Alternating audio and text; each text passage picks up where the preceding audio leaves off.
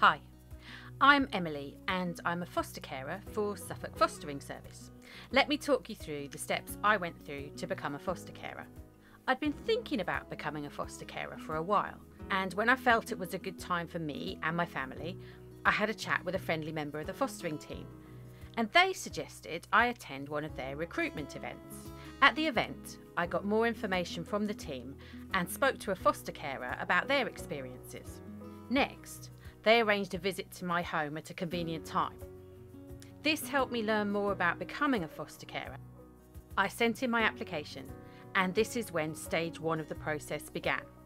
Stage 1 typically takes 30 to 60 days. During this time, the team got to know me and my family so they could understand what I could offer a child in care. I gave them character references and they completed my background checks.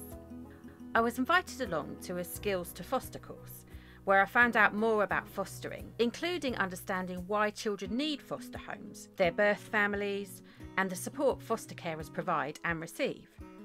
I also met other potential foster carers going through the process. After the course, I was ready to apply for Stage 2. Stage 2 typically takes 2 to 4 months. During Stage 2, I had regular visits from my dedicated social worker, Jo.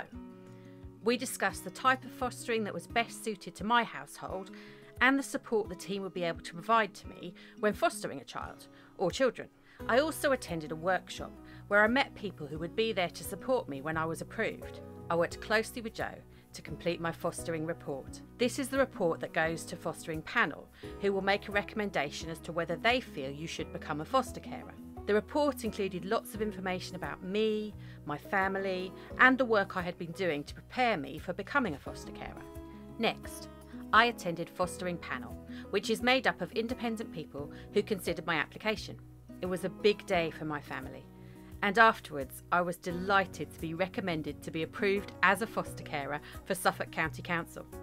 Once approved, my social worker came to speak to me about a child who needed a foster family.